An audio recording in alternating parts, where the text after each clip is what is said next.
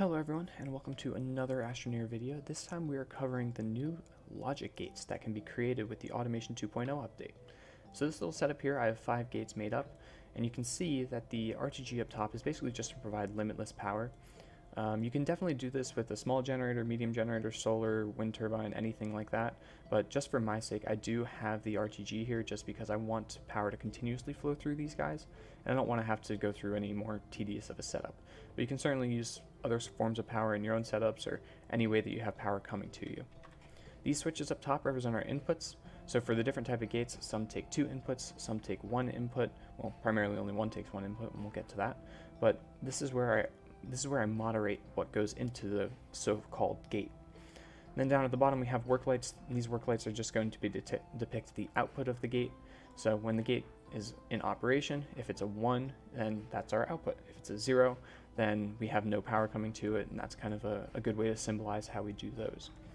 So hopping right into it right over here, we have a NOT gate to our left right here.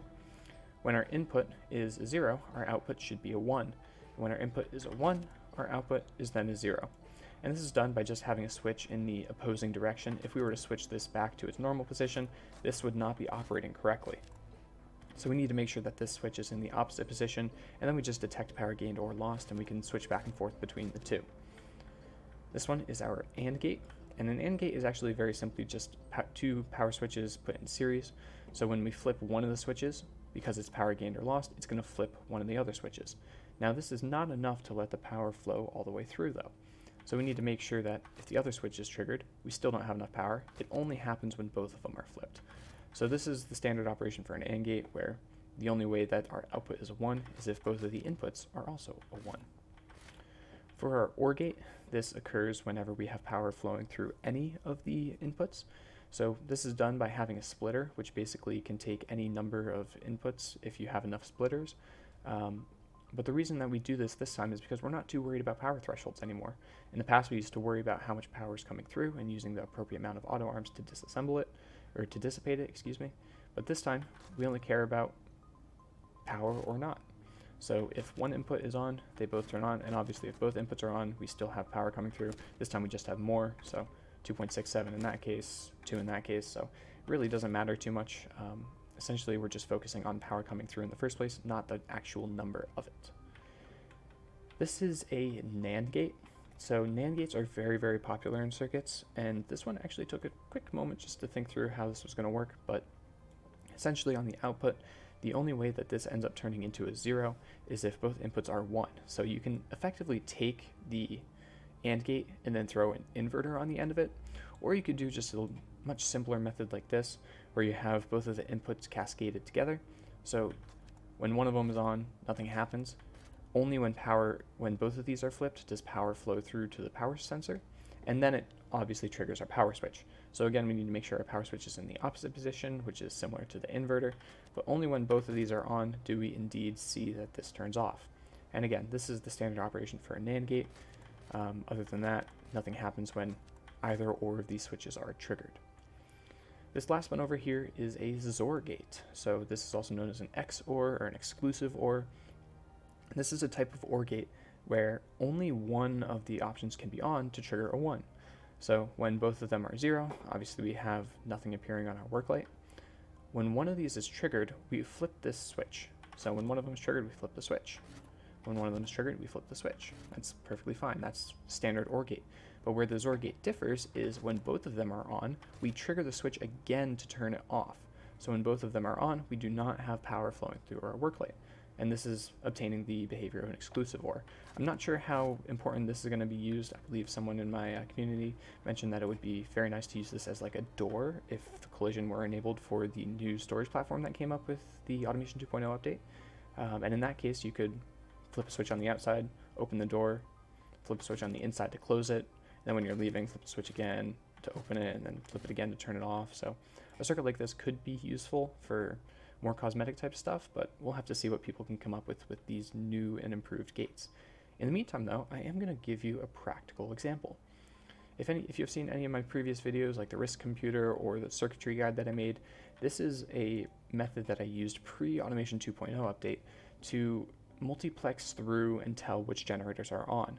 So for example, these two are both 0, 0 right now, and our 0th location is lit up. When this goes to 0, 1, then our first one, then 1, 0, then our second one, and then 1, 1 is our third one.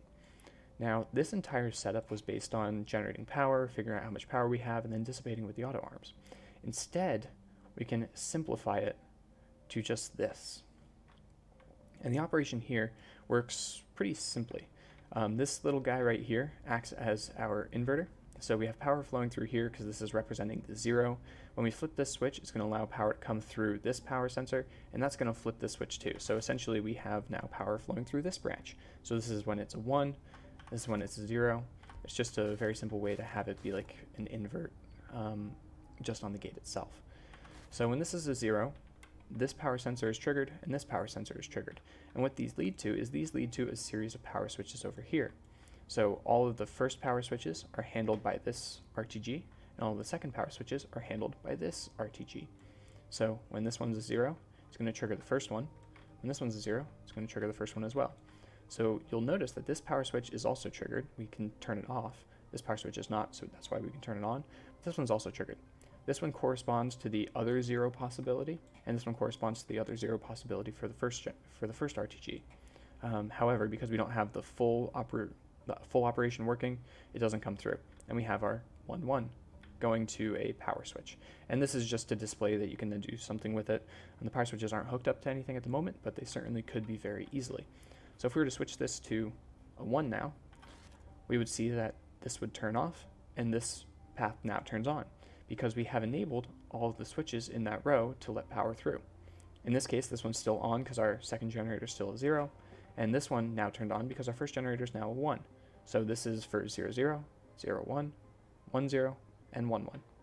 So if we were to flip this now to 1, 0 real quick, we see that our third channel now has all the power switches enabled. And then if we switch this to 1, 1, we see that our fourth channel now has all the power switches enabled. And this is a lot less finicky to deal with than having to go through a whole series of auto arms. And in this, it's actually more advantageous than this design because we no longer have to worry about how much power we have. We have an RTG here, but it doesn't matter if it produces 4 units. If we used a generator, it doesn't matter that produced 3. All we really care about is, do we have power or not, which is truly getting back to the computing form of 1s and 0s.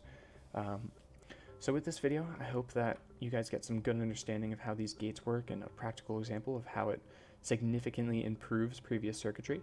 So with that, I leave you guys to come up with some really cool creations. There are certainly other gates out there like the NOR gate, maybe some other more complex ones, but those are circuitry pieces like a T flip-flop, D flip-flop, various things like that. So I'm sure people are going to be starting to create those very soon, but I wanted to get this video out there so you guys could see some of these circuitry techniques and gate ideas as early as possible. So hopefully you guys enjoyed the video. Again, don't forget to either subscribe here or follow me on Twitch or Twitter. I do primarily stream on Twitch, as I have said every time. So if you want new content, try to go there first, but I certainly have been trying to post more videos here for you guys, and hopefully you certainly do appreciate it. If you have any questions, feel free to hit me up in any way that you feel possible. I am more than happy to answer them, but have a good rest of your day, and I hope you enjoyed the video.